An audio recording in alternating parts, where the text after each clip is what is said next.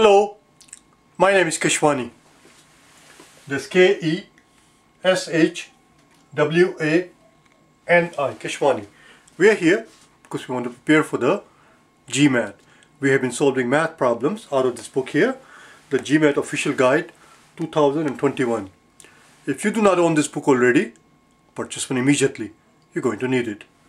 Today we'll solve some multiple choice problems that appear on page number 69. Please turn to it. Page number 69. And after having watched this video, if you find it useful, and if you would like to work with me, if you decide that you would like to work with me, that you would like to hire me as your tutor to get you ready for the exam, you can reach me at keshwaniprep@icloud.com. Send me an email and we'll see what we can do. Problem number 1.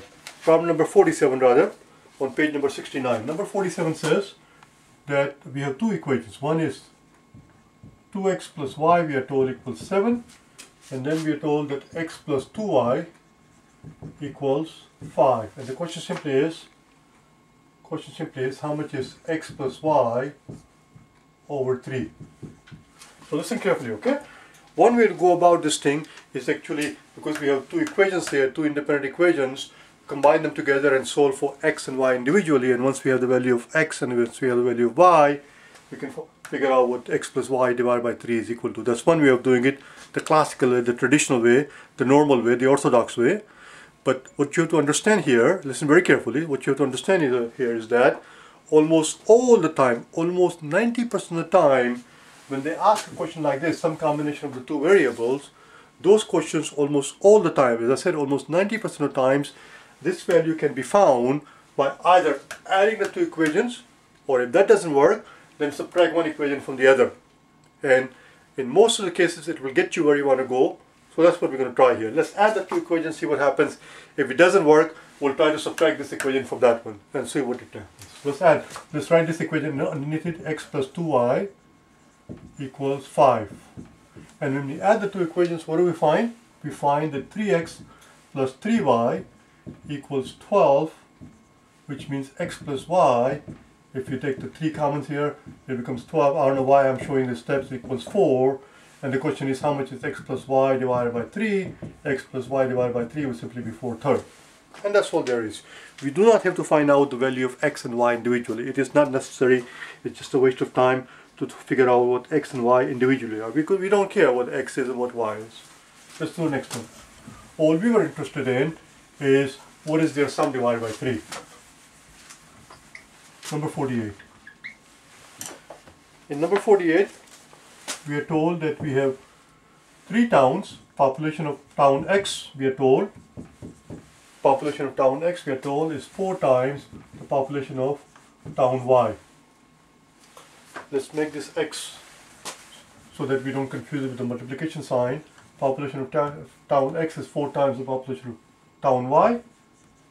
We are further told that population of town Y is 2 times the population of town Z. And the question simply is, what's the ratio of x to z?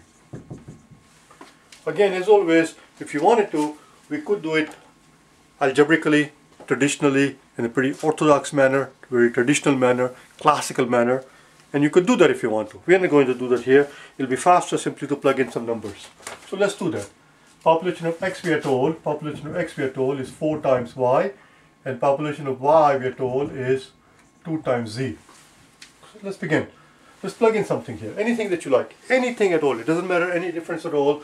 Just don't plug in 1 or 0. Because when you plug in 1, it doesn't actually do anything. It's just 4 times 1 is still 4. You want this to change. Also, obviously, don't plug in 0. Let's plug in 100, shall we? Why 100? Oh, why the hell not? I just feel like it. So if y is 100, x will be 400.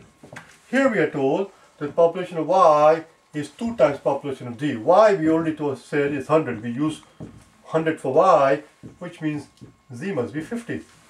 There we go, we are done. The ratio of x to z, z works out to be 50 right here, and x was 400. There you go, it's 8 to 1. It is 8 to 1. 400 divided by 50. 49. 49 in 49 we are given some crazy chart, some graph. We're not going to put the entire thing on the blackboard the way it is. It's important that you have the book in front of you, which is why I always tell you at the beginning of every video that if you don't own this book, buy one immediately. Buy one immediately because you're going to need it. You need to have one. There is no such thing as preparation for GMAT without the official guide, as far as I'm concerned. So here, we are given this chart here. As I said, we're not going to put the whole thing, but it looks something like this.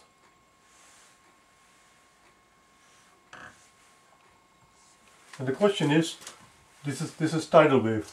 These are tidal wave, and these are the length here, how deep it is, or how high it is. Question is, what's the difference between the highest and the lowest?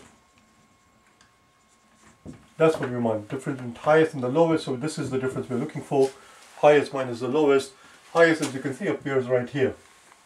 Highest appears right there, and I shouldn't have written anything on it because I need to write down the number.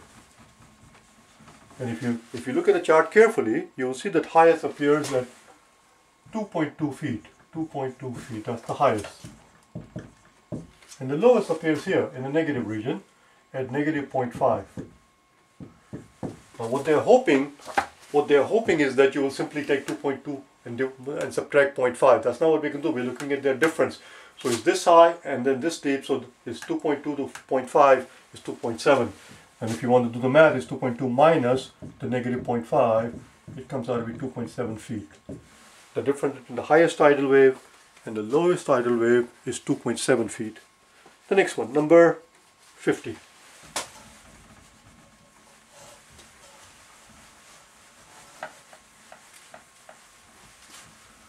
Number 50 requires some writing. We are given a series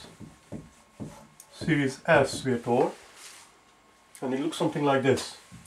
1 plus 1 over 2 squared plus 1 over 3 squared plus 1 over 4 squared, so on and so forth, 1 over 9 squared, and finally 1 over 10 squared. And the question is, which of the following is true? They're giving us some different values for S, and our job is to ascertain which of these 5 applies. S is greater than 3, it says X is equal to 3, S is between 2 and 3, S is greater than 3, or S is equal to 3, or S is between 2 and 3, or S is equal to 2, and S is less than 2. And I hope you're able to see right away that equal to thing is never going to work out. It's not going to be exactly equal to something. Oh, I crossed out the wrong thing. Lost it. By looking at it, it's not going to turn out to be the exact same thing. So let's get going, shall we? So let's get going. First thing I'm going to do is what I'm about to do is not going to change anything. I'm going to do it in a different color. I'm just going to do it because it looks pretty.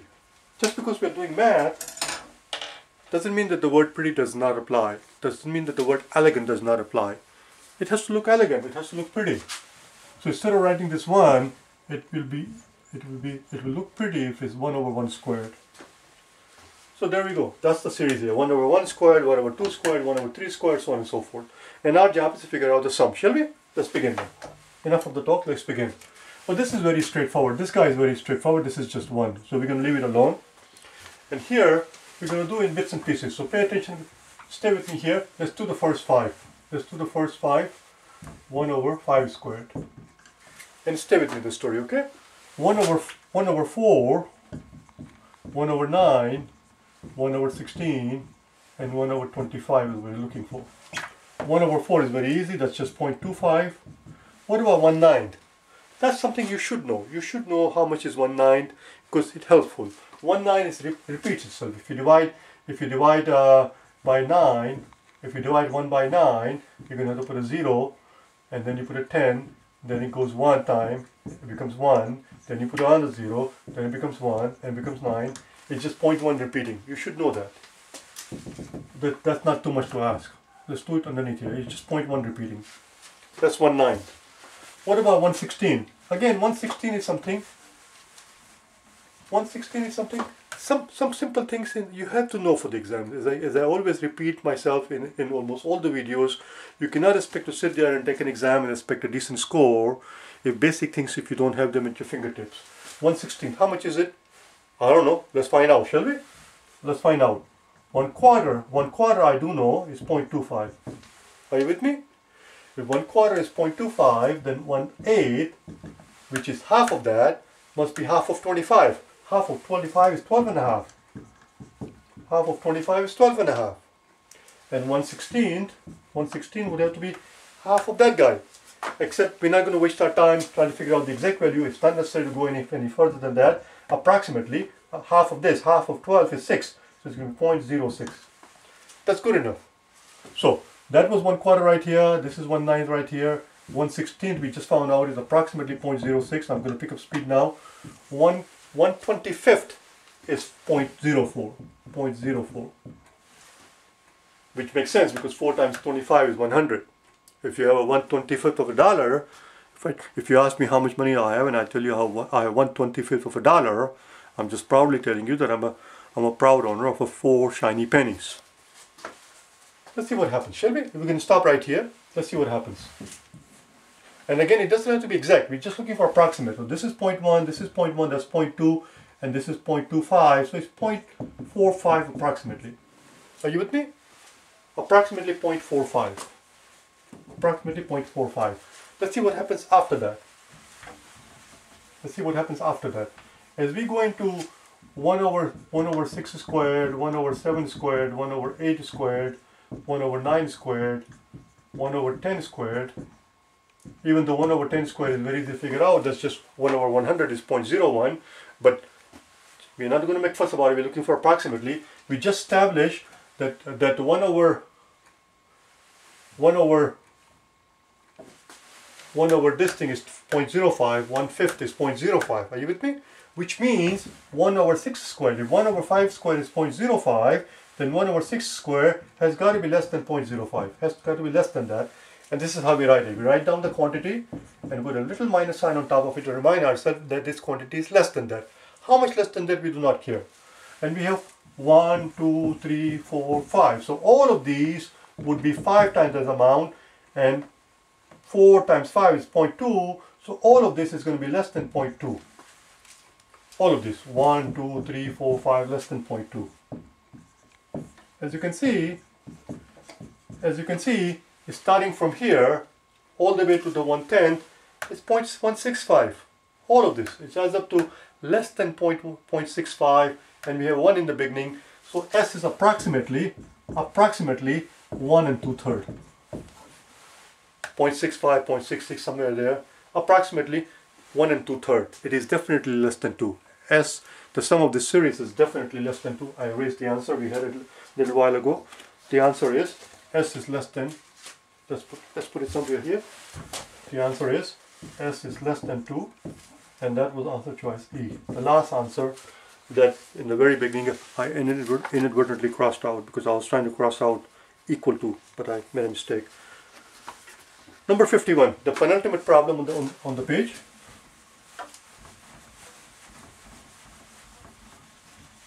Number 51.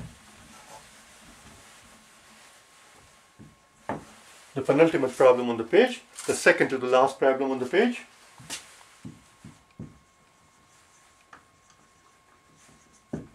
Penultimate is the word that we learn in our vocabulary videos. If you have not watched the vocabulary videos, and if you are interested in improving your vocabulary, you can watch on my channel. You will find some vocabulary videos, 100 of them. Learn those words. It doesn't hurt to have some decent vocabulary if you're going to sit for GMAT or GRE. Penultimate is something that we learn on day number 11. Vocabulary, day 11. Just type in GMAT, just search for GMAT vocabulary words, GMAT vocabulary words, day 11, and put my name next to it. It will pop right up. The penultimate problem, second to the last problem, number 51. It says that we are manufacturing some things, a manufacturer is manufacturing certain product, and we are told that between 0.3 and 0.5%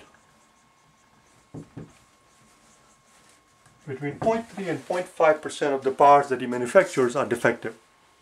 Not 3 out of 100, it's not 3%, it's 0.3%, which means between, don't get confused there, 3% would have been, if we said 3%, 3% would be 3 out of every 100, it's 0.3.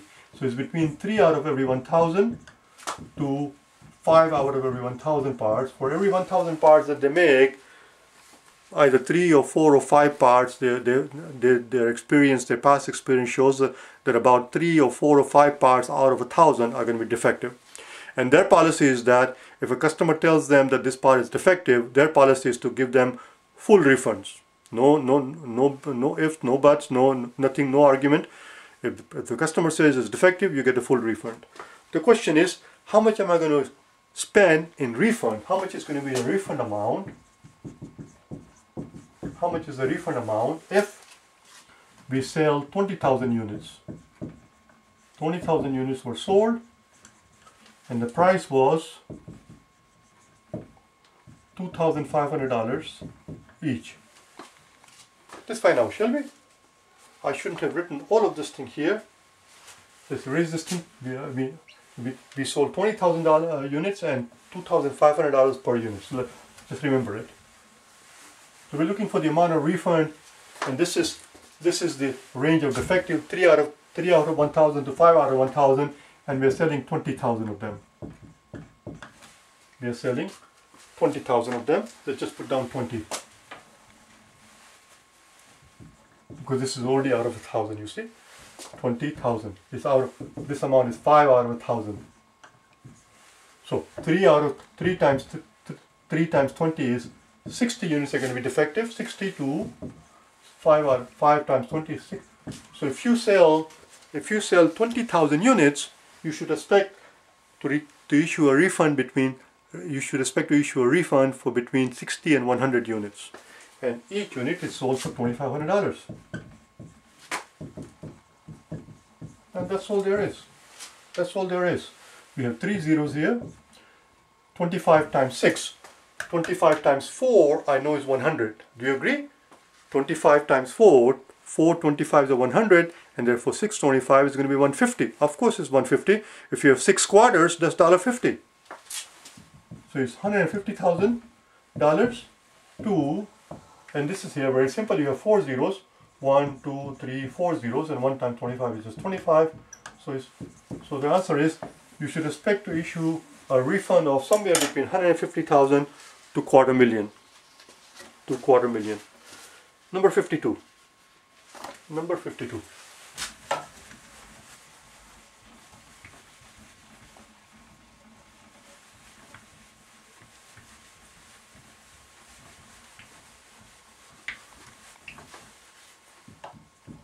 Number 52, we are given a little blueprint of a house, and it's important that I produce the same thing exactly the way it appears in the book, otherwise it will not work. So it looks something like this. This is the house, and here we have a patio. Patio looks something like this, and I'm going to put down the dimensions just like they appear in the book. Obviously, this is your house, and this is your patio. And 15, 20, 35, and 40. 15, 25, 35, and 40. Did I leave out anything? That's about it. The question is, what's the area of the patio? Area of the patio. Now, you could go about go at it in a very roundabout way, or we can make it simpler. So we're going to make it simpler. Here we go. Extend this out a little bit, and just stay with me in this story. Okay, it's not drawn to scale, so don't worry about it. Just listen to me and stay with me in this story. From here to here, we are told it is 20. From here to here, we are told it's 40 because it's perfect square. Well, I don't mean perfect square, I mean the lines are straight at 90-degree angle, obviously. So if this is 20 and this is 40 from here to here, and from here to here is 20, then from here to here it must be 20. Are you with me? The same logic is going to apply here. From here to here is 15, and the whole thing is 35. which means this distance from here to here must be 20. So if we can subtract this part, if we can subtract from this part from 40 times 35, we'll have the area of the patio. That's all. Area of the patio must be 40 times 35. 40 times 35. And how much is 40 times 35? Oh, how the hell do I know? I know 2 times 35 is 70. 2 times 35 is 70. That I do know. If 2 times 35 is 70, then 4 times 35 must be 140. 140 and then another 0. 1400 square feet. And then subtract 20 by 20. That's it. This is 20 by 20. 20 by 20 is 400. There we go. Turns out that the patio is exactly 1000 square feet. Patio is exactly 1000 square feet. Isn't that nice? That is C. Let's go on then. The very last problem on that page, number 53.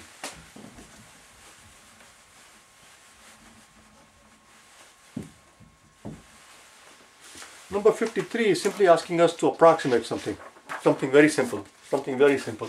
It says approximate, give an approximate value, not the exact value, approximate value of the square root of 4.2 times 1590 divided by 15.7. Since they're asking for approximation, that is exactly what we're going to do, because obviously it will take forever to try to figure out this precise value. Nobody cares. So let's approximate here. So this quantity is approximately equal to, would you agree that 4.2 is approximately 4? 4.2 is approximately 4. 1590 is approximately 1600. Is approximately 1600. Are you with me? And at the bottom, 15.7 is approximately 16. Are you with me? Very good. Let's write our 1600. Let's write our 1600 as 1600. 16 times 100. 16 and 16 are going to cancel out. The square root of 4 is 2 and square root of 100 is 10. There you go. This quantity is approximately 20. This quantity is approximately 20. That was the end of the page. That's the end of the page. It seems like a logical place to stop. We're going to stop right here. Tomorrow we'll come back and we'll pick up the data sufficiency problems that we left yesterday. Wherever we left there yesterday, data sufficiency, we're going to pick up those data sufficiency problems tomorrow. And day after tomorrow, we're back to multiple choice problems. If you found this helpful, as I told you in the beginning, and if you wish to get hold of me, send me an email, keshwaniprep@icloud.com, and I'll be happy to do whatever it is within my powers to do. Alright?